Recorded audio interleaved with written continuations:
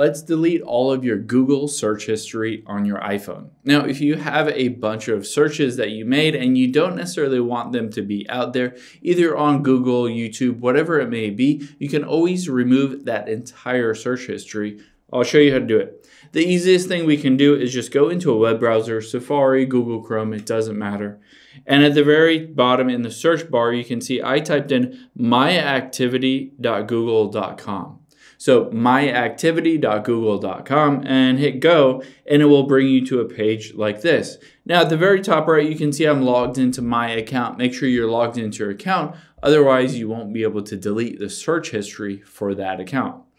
Now all you have to do is scroll down, and where it says delete right at the bottom right here, I can tap on that, and then I can hit all time. And this will allow me to delete all of my search history across all of these different platforms. So including Google News, Google Store, Search, which is basically just Google Search, Image Search, Maps, YouTube Video Search, any of these different things. You can check all of them if you want to, or just some of them if you only wanted to, for instance, remove it from YouTube or Google Search, something like that.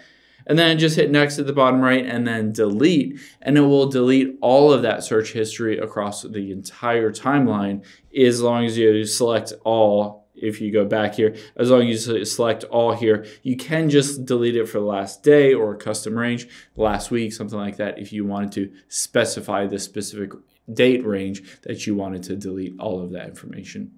Hope this helps. If you have any questions on that, leave them in the comments down below, and I'll catch you on the next one.